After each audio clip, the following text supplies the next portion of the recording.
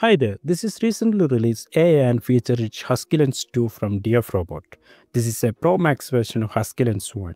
It is powered by the new Kendrite K230 processor.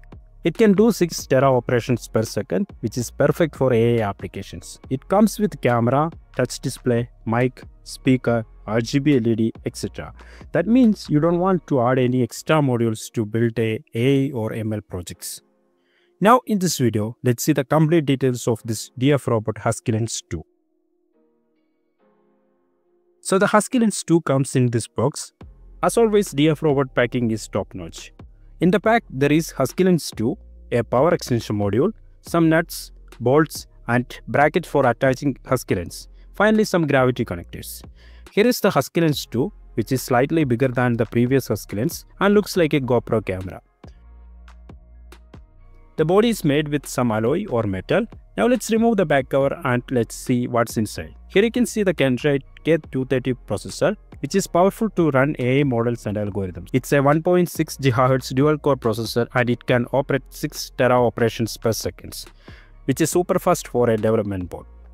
The HuskyLens 2 comes with MCP service, that is, large language models can run accurately. For example, HuskyLens not only detect the person, but also precisely identify who it is. Here we have a removable Wi-Fi card which gives the Wi-Fi connectivity to the HuskyLens. The back cover also acts as a heatsink for the processor. This 2 MP camera is iconic because the camera module can be replaced with other lens modules like microscopic, manual focusing, night vision, etc. Then it has mic, RGB LED, speaker, flashlight, TF card slot, etc.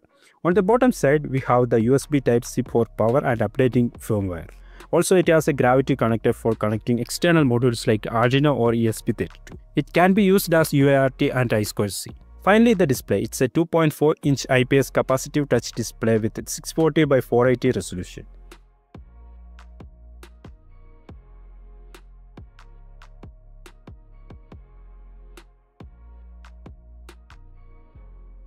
After powering the board, you can see the display. Touch sensitivity is smooth.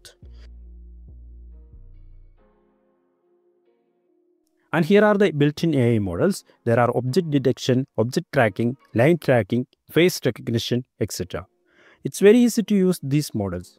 Like if you want to save a face, just place the plus point to the face and click the button. That's it. To track an object, just select the object in the display and that's it.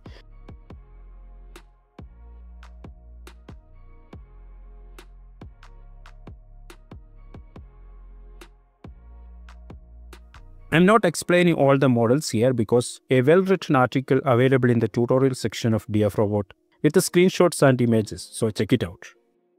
Here let's build a gesture control LED. For that we need to chain HuskyLens first. We need 2 gestures to control the LED. First is a closed hand, so place the hand with a closed position and press the button. It will save it as ID1. Next, open position and save it as ID2. Now you can see the HuskyLens can detect the 2 gestures. To control the LED, we need an external controller. Here I am using the Arduino Nano. So I connected the gravity connector to HuskyLens and the TX and RX pins to D10 and D11. Now in the HuskyLens settings, we need to select the protocol type as serial 9600. Now go to the Dfrobot site and download the HuskyLens 2 library and install it. Here is the code for the gesture control LED. I just modified the example code. The logic is very simple. HuskyLens will send the detected ID via UART to Arduino. Arduino will read that ID and control the LED. That is, when the HuskyLens sees the open hand, it will send ID1 to Arduino. Arduino will turn on the LED when ID1 is available. You can see the working here. So in brief, it's a easy to use little power pack with lots of built-in AI models from Dfrobot.